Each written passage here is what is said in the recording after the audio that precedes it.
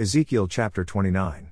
In the 10th year, in the 10th month, in the 12th day of the month, the word of the Lord came unto me, saying, Son of man, set thy face against Pharaoh king of Egypt, and prophesy against him, and against all Egypt. Speak, and say, Thus saith the Lord God, Behold, I am against thee, Pharaoh king of Egypt, the great dragon that lieth in the midst of his rivers, which hath said, My river is mine own, and I have made it for myself. But I will put hooks in thy jaws, and I will cause the fish of thy rivers to stick unto thy scales, and I will bring thee up out of the midst of thy rivers, and all the fish of thy rivers shall stick unto thy scales. And I will leave thee thrown into the wilderness, thee and all the fish of thy rivers. Thou shalt fall upon the open fields, thou shalt not be brought together, nor gathered. I have given thee for meat to the beasts of the field and to the fowls of the heaven. And all the inhabitants of Egypt shall know that I am the Lord, because they have been a staff of reed to the house of Israel. When they took hold of thee by thy hand, thou didst break, and rend all their shoulder, and when they leaned upon thee, thou brakest, and madest all their loins to be at a stand. Therefore thus saith the Lord God, Behold, I will bring a sword upon thee, and cut off man and beast out of thee. And the land of Egypt shall be desolate and waste, and they shall know that I am the Lord, because he hath said, The river is mine, and I have made it. Behold, therefore I am against thee, and against thy rivers, and I will make the land of Egypt utterly waste and desolate, from the tower of Syene even unto the border of Ethiopia. No foot of man shall pass through it, nor foot of beast shall pass through it, neither shall it be inhabited 40 years. And I will make the land of Egypt desolate in the midst of the countries that are desolate, and her cities among the cities that are laid waste shall be desolate 40 years, and I will scatter the Egyptians among the nations, and will disperse them through the countries. Yet thus saith the Lord God, At the end of 40 years will I gather the Egyptians from the people whither they were scattered, and I will bring again the captivity of Egypt, and will cause them to return into the land of Pathros, into the land of their habitation, and they shall be there a base kingdom. It shall be the basest of the kingdoms, neither shall it exalt itself any more above the nations, for I will diminish them, that they shall no more rule over the nations. And it shall be no more the confidence of the house of Israel, which bringeth their iniquity to remembrance, when they shall look after them, but they shall know that I am the Lord God. And it came to pass in the 27th year, in the 1st month, in the 1st day of the month, the word of the Lord came unto me, saying, Son of man, Nebuchadnezzar king of Babylon caused his army to serve a great service against Tyrus. Every head was made bald, and every shoulder was peeled, yet had he no wages, nor his army, for Tyrus, for the service that he had served against it. Therefore thus saith the Lord God, Behold, I will give the land of Egypt unto Nebuchadnezzar king of Babylon, and he shall take her multitude, and take her spoil, and take her prey, and it shall be the wages for his army. I have given him the land of Egypt for his labor wherewith he served against it, because they wrought for me, saith the Lord God. In that day will I cause the horn of the house of Israel to bud forth, and I will give thee the opening of the mouth in the midst of them, and they shall know that I am the Lord. Ezekiel chapter 30. The word of the Lord came again unto me, saying, Son of man, prophesy and say, Thus saith the Lord God, Howl ye, woe worth the day. For the day is near, even the day of the Lord is near, a cloudy day, it shall be the time of the heathen. And the sword shall come upon Egypt, and great pain shall be in Ethiopia, when the slain shall fall in Egypt, and they shall take away her multitude, and her foundations shall be broken down. Ethiopia, and Libya, and Lydia, and all the mingled people, and Chub, and the men of the land that is in league, shall fall with them by the sword. Thus saith the Lord, They also that uphold Egypt shall fall, and the pride of her power shall come down, from the tower of Syene shall they fall in it by the sword, saith the Lord God. And they shall be desolate in the midst of the countries that are desolate, and her cities shall be in the midst of the cities that are wasted. And they shall know that I am the Lord, when I have set a fire in Egypt, and when all her helpers shall be destroyed. In that day shall messengers go forth from me in ships to make the careless Ethiopians afraid, and great pain shall come upon them, as in the day of Egypt, for, lo, it cometh. Thus saith the Lord God, I will also make the multitude of Egypt to cease by the hand of Nebuchadnezzar king of Babylon. He and his people with him, the terrible of the nations, shall be brought to destroy the land, and they shall draw their swords against Egypt, and fill the land with the slain. And I will make the rivers dry, and sell the land into the hand of the wicked, and I will make the land waste, and all that is therein, by the hand of strangers. I the Lord have spoken it. Thus saith the Lord God, I will also destroy the idols, and I will cause their images to cease out of Noph, and there shall be no more a prince of the land of Egypt, and I will put a fear in the land of Egypt. And I will make Pathros desolate, and will set fire in Zoan, and will execute judgments in No. And I will pour my fury upon Sin, the strength of Egypt, and I will cut off the multitude of No.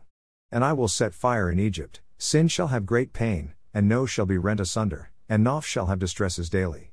The young men of Avon and of Pibeseth shall fall by the sword, and these cities shall go into captivity. At Tahaphnehes also the day shall be darkened, when I shall break there the yokes of Egypt, and the pomp of her strength shall cease in her. As for her, a cloud shall cover her, and her daughters shall go into captivity. Thus will I execute judgments in Egypt, and they shall know that I am the Lord.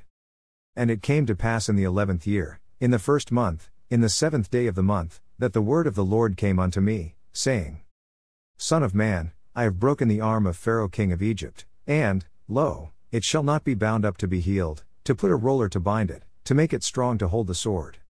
Therefore thus saith the Lord God, Behold, I am against Pharaoh king of Egypt, and will break his arms, the strong, and that which was broken, and I will cause the sword to fall out of his hand. And I will scatter the Egyptians among the nations, and will disperse them through the countries.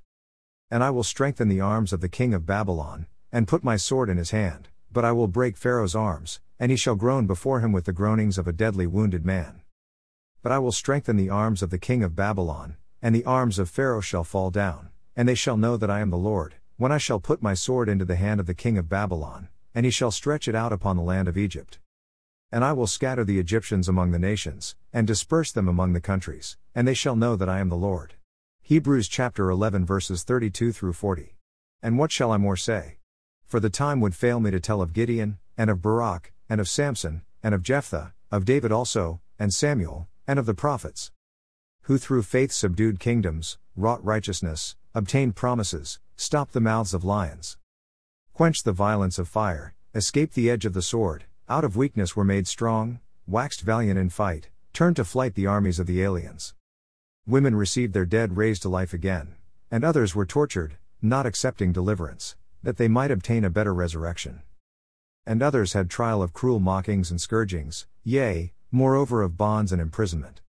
They were stoned, they were sawn asunder, were tempted, were slain with the sword, they wandered about in sheepskins and goatskins, being destitute, afflicted, tormented. Of whom the world was not worthy, they wandered in deserts, and in mountains, and in dens and caves of the earth. And these all, having obtained a good report through faith, received not the promise. God having provided some better thing for us, that they without us should not be made perfect. Hebrews chapter 12 verses 1 through 13. Wherefore seeing we also are compassed about with so great a cloud of witnesses, let us lay aside every weight, and the sin which doth so easily beset us, and let us run with patience the race that is set before us. Looking unto Jesus the author and finisher of our faith, who for the joy that was set before him endured the cross, despising the shame, and is set down at the right hand of the throne of God. For consider him that endured such contradiction of sinners against himself, lest ye be wearied and faint in your minds. Ye have not yet resisted unto blood, striving against sin. And ye have forgotten the exhortation which speaketh unto you as unto children, My son, despise not thou the chastening of the Lord, nor faint when thou art rebuked of him. For whom the Lord loveth he chasteneth, and scourgeth every son whom he receiveth. If ye endure chastening, God dealeth with you as with sons, for what son is he whom the Father chasteneth not? But if ye be without chastisement, whereof all are partakers, then are ye bastards, and not sons. Furthermore we have had fathers of our flesh which corrected us, and we gave them reverence. Shall we not much rather be in subjection unto the Father of spirits, and live? For they verily for a few days chastened us after their own pleasure, but he for our profit, that we might be partakers of his holiness. Now no chastening for the present seemeth to be joyous, but grievous, nevertheless afterward it yieldeth the peaceable fruit of righteousness unto them which are exercised thereby. Wherefore lift up the hands which hang down, and the feeble knees. And make straight paths for your feet, lest that which is lame be turned out of the way, but let it rather be healed. Psalms chapter 112. Praise ye the Lord. Blessed is the man that feareth the Lord, that delighteth greatly in his commandments. His seed shall be mighty upon earth, the generation of the upright shall be blessed. Wealth and riches shall be in his house, and his righteousness endureth forever. Unto the upright there ariseth light in the darkness, he is gracious, and full of compassion, and righteous. A good man showeth favor, and lendeth, he will guide his affairs with discretion. Surely he shall not be moved forever, the righteous shall be in everlasting remembrance. He shall not be afraid of evil tidings, his heart is fixed, trusting in the Lord. His heart is established, he shall not be afraid, until he see his desire upon his enemies. He hath dispersed, he hath given to the poor, his righteousness endureth forever, his horn shall be exalted with honor. The wicked shall see it, and be grieved, he shall gnash with his teeth, and melt away, the desire of the wicked shall perish. Proverbs chapter 27 verse 17. Iron sharpeneth iron, so a man sharpeneth the countenance of his friend.